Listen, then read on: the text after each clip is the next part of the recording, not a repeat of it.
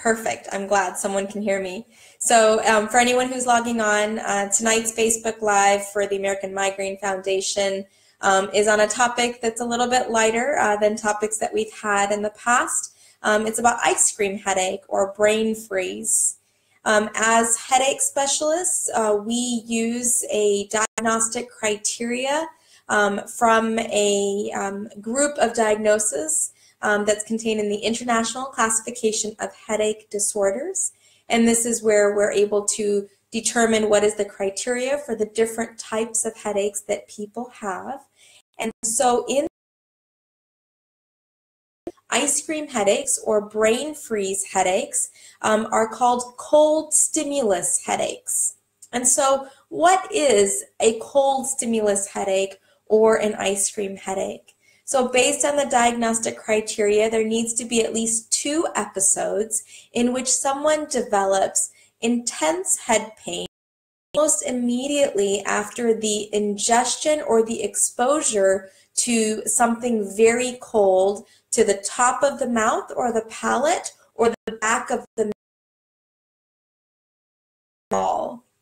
And typically this pain that occurs will last for about 30 seconds or so, and by diagnostic 10 minutes of removal of that cold stimulus. What's interesting is that it's not just the fact that there is a cold stimulus that is present, but it's goes to the top of the palate or the top of the mouth in a very rapid fashion. So there was actually a study that was done where they took an ice cube, put it to the top of the mouth or the palate, and then they compared that to people who were drinking, rapidly drinking ice water, and they found that overwhelmingly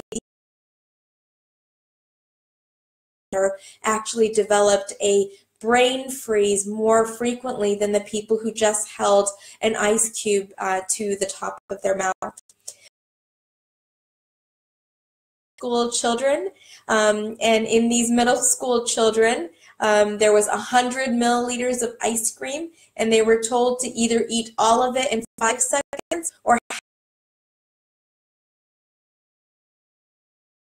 they found that the individuals that had that ate all the ice cream in 5 seconds, they were the ones that did get the ice cream headache or the brain freeze headache. What's interesting is that it doesn't even have to be something that you ingest or that you eat or drink, but it could actually be inhalation of cold air. So there's actually been case reports of individuals who were surfing on a cold day, and the inhalation of cold air triggered a brain freeze type of headache.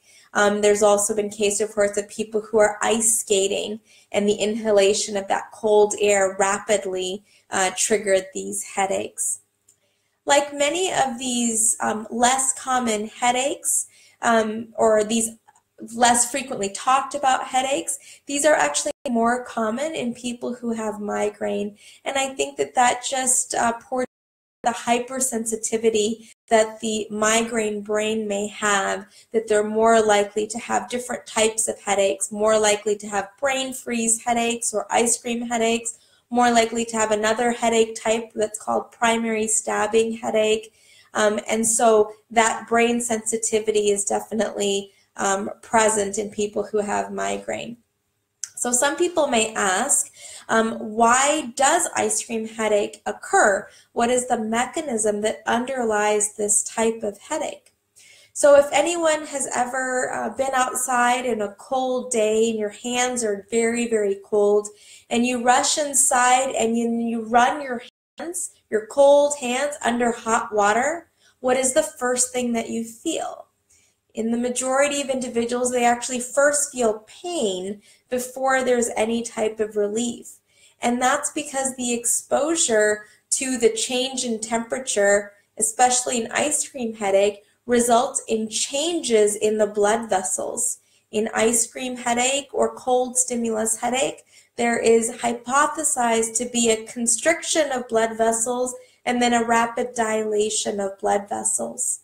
And pain receptors are located in blood vessel walls. And so when blood vessels change in size, it can trigger pain. And so that's why we think that having changes in the blood vessels in the roof of your mouth can result in headache. Now, the other question is,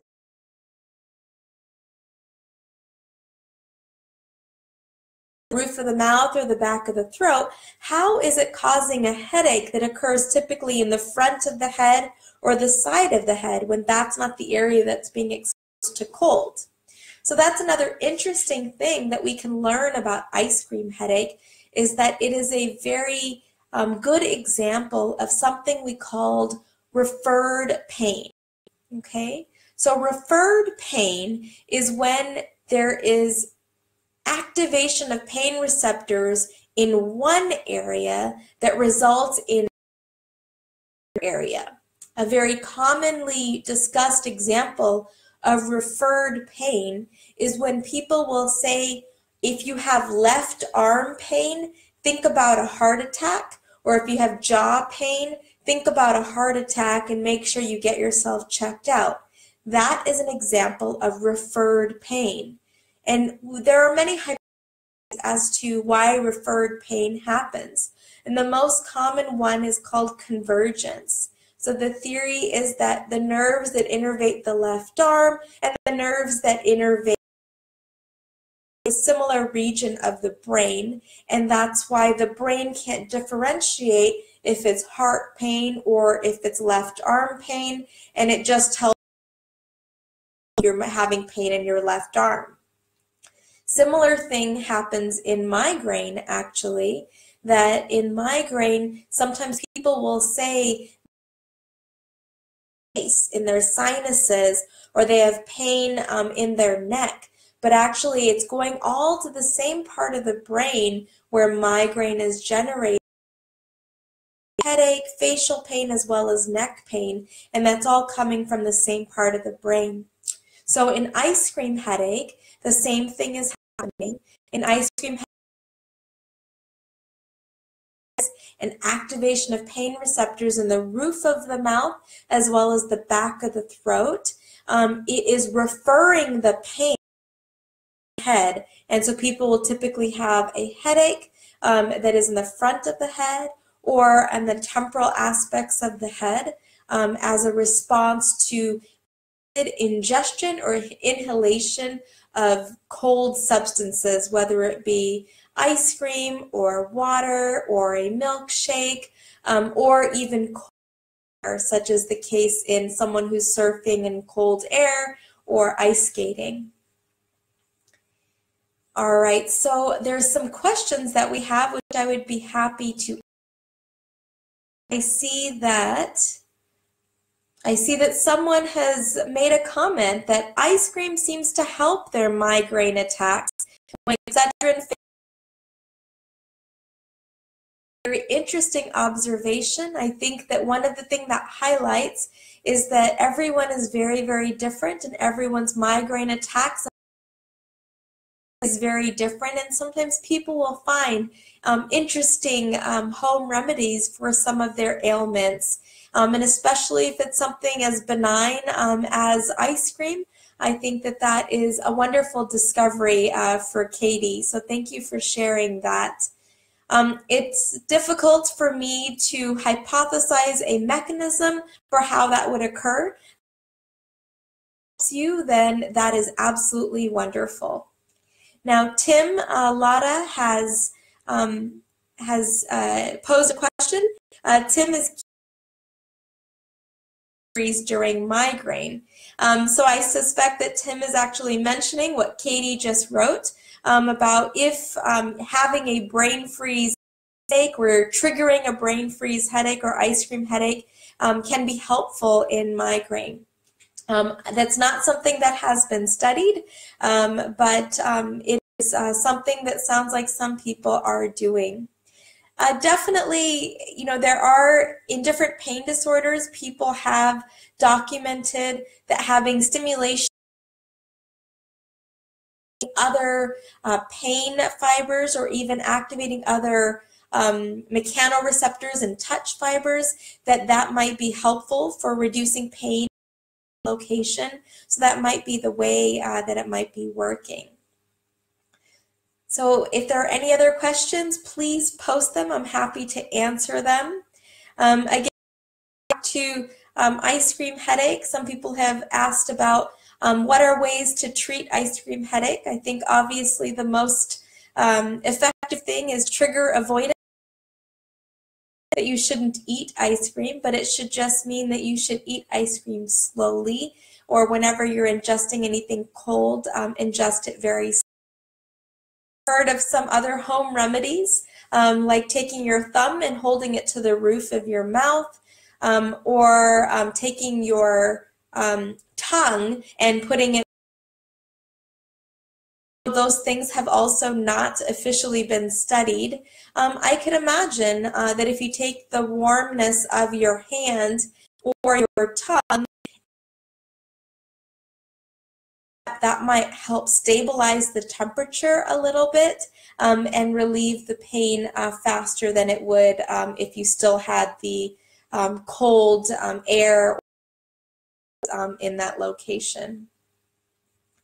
Now again, as I mentioned, and since there's a couple questions about migraine, I'm happy to answer questions about migraine if anyone has. Again, mention that in people who have migraine, ice cream headaches or brain freeze headaches are a little bit more common. And I think that that's just a reflection of the in people who have migraine. They're more susceptible to having different types of headache disorders, such as ice cream headaches, as well as other headache disorders, such as primary stabbing headaches. Some people may ask, how common is a brain freeze headache or an ice cream headache? And the prevalence data varies widely. Studies, they find that the majority of individuals, up to 70–80% of individuals at some point in their life, has experienced an ice cream headache when they've ingested cold substances quickly. Are there any other questions that anyone has? If not, I can just quickly summarize some of the key points that we talked about. Dawn Berry Martin has indicated that she is very susceptible to, and I suspect since you're on the American Migraine Foundation page and the Move Against Migraine Facebook group, that you have migraine headache, and as mentioned, that in people who have migraine, they're more susceptible to ice cream headaches or brain freeze headaches. So to summarize, brain freeze headaches or ice cream headaches are cold stimulus headaches. These headaches occur when there is a rapid exposure to cold substances, either by ingestion or inhalation, to the roof of the mouth or the back of the throat. They need to be exposed rapidly. These are typically short-lasting headaches. Based on studies, they last for seconds and occur immediately after exposure to that cold substance. And they are likely a result of changes in blood vessel size, which activates the pain receptors in the roof of the mouth and the back of the throat. And activation of those pain receptors results in referred pain, and that referred pain is in the front part of the head, as well as the temples or the temporal regions of the head. And these headaches are more common in people who have migraine. It's trigger avoidance, but that does not mean you should not eat ice cream. I'm an ice cream lover myself, but it should just mean that you should eat it slowly. I'll give a couple more minutes for anyone to ask any questions if they have any.